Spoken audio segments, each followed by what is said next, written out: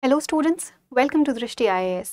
My name is Saloni Nandkyoliar, and in today's session we will study the golden blood which is being artificially replicated by scientists across the world.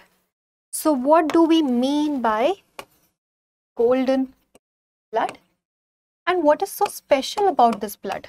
So the golden blood or Rh null, this actually is an extremely rare blood group. In fact, this is so rare that only 50 individuals across the world carry this blood group.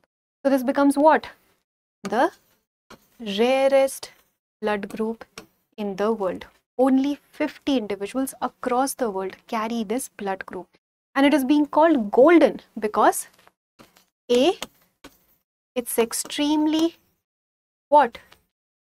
Rare. And because this is extremely rare, it becomes invaluable in scientific research. And that is why scientists across the world, they are trying to replicate this in laboratories. Because imagine the situation of blood transfusion for these 50 people. Blood transfusion is a life-saving technology that helps us during the times of medical emergencies. But if any one of these 50 people require a blood transfusion, how will they find a donor in time? These are only handful of people scattered across the world. How will they get a donor in time? And this can be life-threatening for them. That is why these people in fact are advised to store their own blood so that they can be helped during the times of emergency. But for the good of larger mankind, scientists will also have to do something, and that is why they have started replicating this. They are researching and replicating this blood group in labs so that these people can actually be benefited during the times of blood transfusion. Because an Rh null person can only receive blood from another Rh null person, and these are very limited in number. So it becomes very difficult for the scientists to come up with some innovation and start building this in laboratories also, so that the entire mankind can benefit from this. So now let's talk about the characteristics of Rh null. But before we do that, let's quickly understand the blood grouping system. So we know that there are multiple blood grouping systems, but two become extremely important for us, which are the ABO blood grouping and the Rh blood grouping. And the blood group actually is decided on the basis of the presence or absence of antigens and antibodies. So what are antigens? Antigens are actually the proteins that are present on the surface of RBCs or your red blood cells. And these act as the identity markers. The presence or absence of antigens actually decides what your blood group is going to be. So antigens are what? They are the identity markers. And antibodies attack on any foreign substances for our immunity. So this is what antigens and antibodies do, and the presence and absence of these antigens is going to decide what our blood group is going to be. Now if we talk about the ABO blood grouping, this was discovered in the 1900s by Karl Landsteiner. And the ABO blood grouping, it has 4 blood groups. Each of them have specific antigens and antibodies.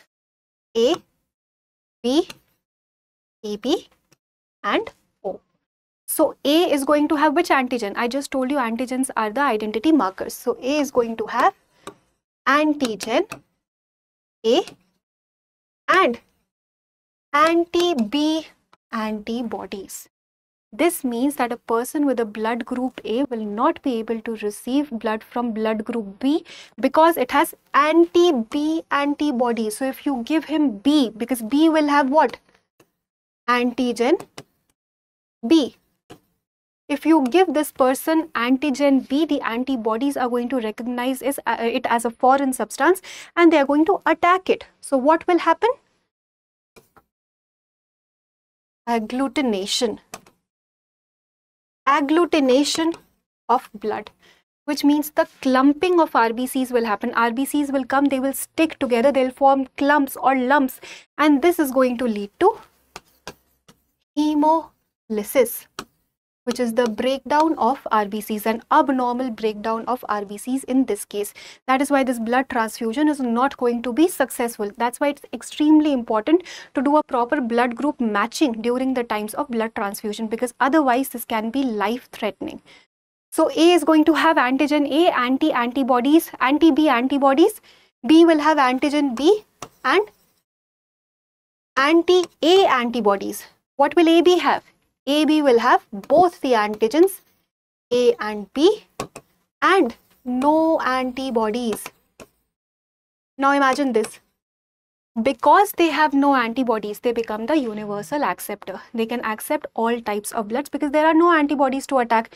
No antibodies, but both the antigens. And O has no antigens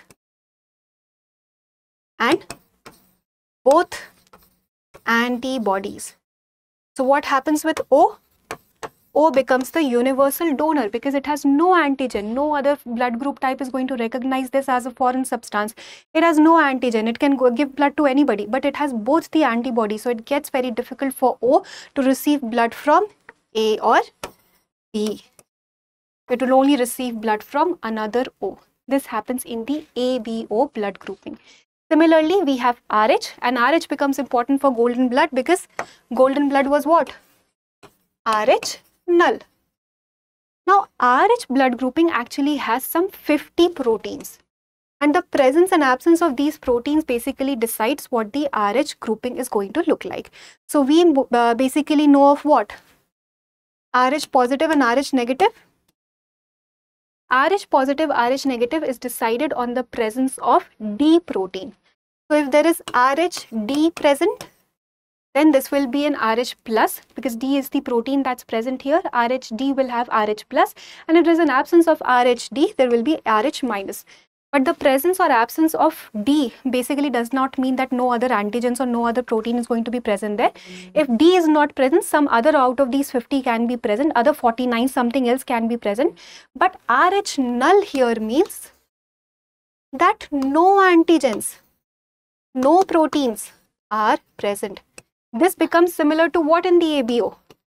The O blood group. Because there are no antigens, they can give blood to all the other RH types. They become what? They become universal donors. But they cannot accept blood from any other person other than RH null because then they will start producing antibodies.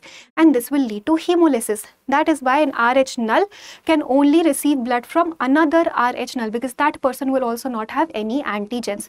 That is why RH null becomes extremely rare, extremely critical, and it's important for the scientists to start developing that on a larger scale so that everybody can benefit from this thing.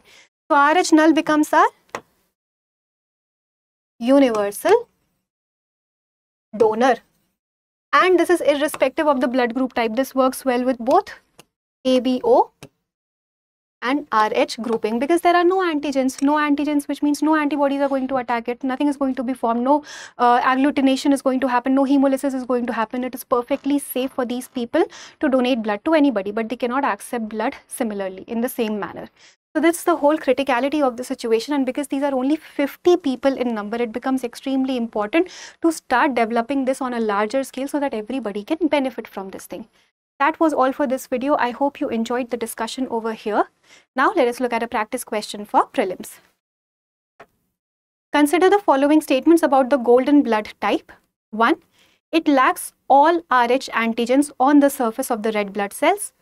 2. Individuals with this blood type can donate blood to any person irrespective of their RH antigen profile. 3. Individuals with this blood type can safely receive blood from any RH negative donor. Which of the statements given above is or are correct? A. 1 only, B. 2 only, C. 1 and 2 only, or D. 1, 2 and 3. Please look at all the statements carefully and attempt this question and provide your answers in the comment section. Thank you for watching. For more informative content, like, share and subscribe, and do not forget to press the bell icon to get the notifications.